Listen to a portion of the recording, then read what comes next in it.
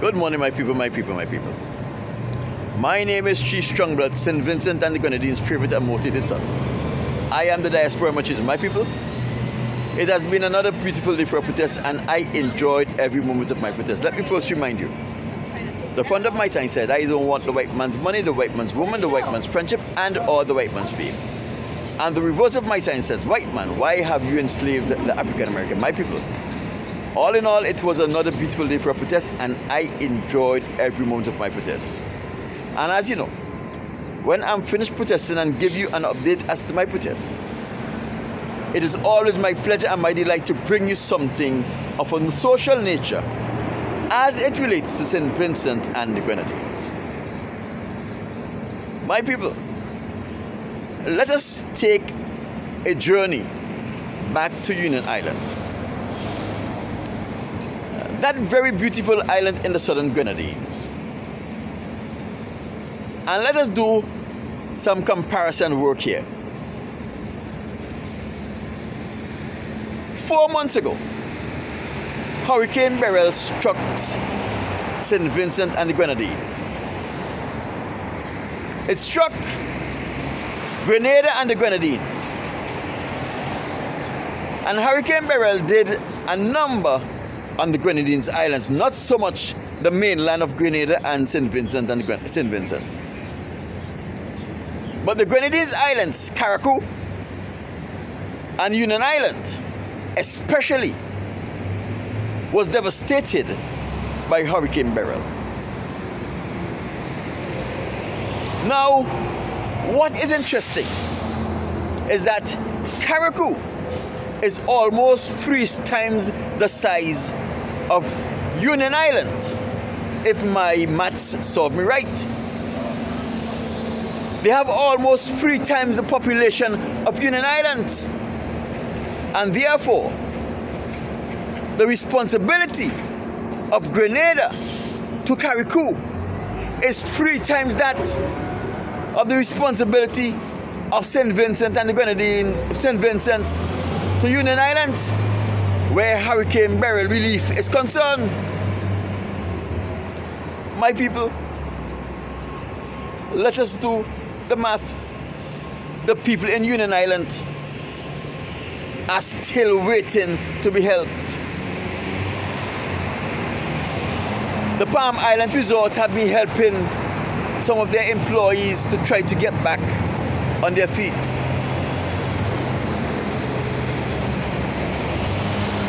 Many people have been doing what they can, but the problem is far too big for them to handle. The same thing is happening in Carriacou. Unfortunately for Union Island, unfortunately for those people in Carriacou, the government of Grenada have been investing in getting the people of Carriacou back on their feet, unlike that of St. Vincent and the Grenadines. Let us take into consideration here. Mr. Dickon Mitchell, the Prime Minister of Grenada, was born in 1978. A youth, 46 years old. Not in the definition of youth, but in comparison to Ralph Gonsalves. He is a youth. Ralph Gonsalves had been in politics long before this guy was born. Ralph Gonsalves also have a PhD in political science. That means he should have a greater understanding of the ins and outs of politics, the ins and outs of political management, far greater than Prime Minister Mitchell of Grenada. So how is it?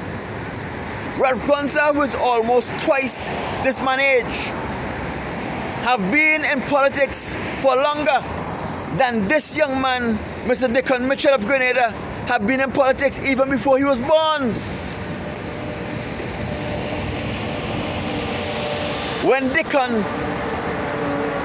was pursuing his degree, Ralph Gonsalves was Prime Minister. Ralph Gonsalves have almost 18 years of administrating a government. over this boy. Mr. Mitchell, sorry for calling you a boy, but in comparison to age, you are a child when compared to Ralph Gonsalves' age, and in the political world, you are a political baby when compared to Ralph Gonsalves. So how is it, Mr. Mitchell, the young boy, Dickon Mitchell, is more political astute than Ralph Gonsalves? How is it that he would have the foreknowledge that it is a hurricane season? The Caribbean is expected much more active hurricane than in past hurricane season. How is it that this young man,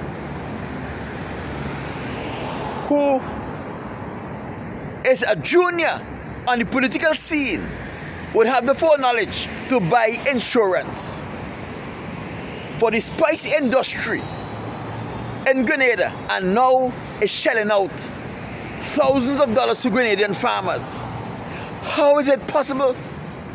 How is it that this child in politics, Mr. Dickon Mitchell, is able to handle the hurricane relief with more competence than Ralph Gonsalves, who have been involved in politics even before this man was born? When Dickon was going to primary school, secondary school, Ralph Gonsalves was already Prime Minister. And how is it that this guy will come so far as to surpass Ralph Gonsalves in understanding the administration of a government, in understanding the ins and outs of politics, and is now outshining Ralph Gonsalves? Yet he wants to stay in office for another term. My people, this is the strangest phenomena I have ever seen. Ralph Gonsalves should have been given counsel to Dickon Mitchell, because his experience in politics is valued nothing. A man who just have about 3 years experience as a Prime Minister is outshining Ralph Gonsalves, who have almost 20 plus years as Prime Minister. How is this possible? Dickon Mitchell better open a school and have Ralph Gonsalves as a student, because this young man is able to teach him what the responsibility of a Prime Minister is, what the responsibility of a leader of a country is, how he ought to manage the economy and the resources of the country to benefit his constituents. Dickon Mitchell is a boss. Ralph Gonsalves is an idiot. It is clear. My people, the senior man, the man with the most experience, is supposed to be the one that is giving counsel to the new man, the junior man. But the reality is that the new man is far more astute than the senior man. The new man have a greater understanding of politics and government management than the older man.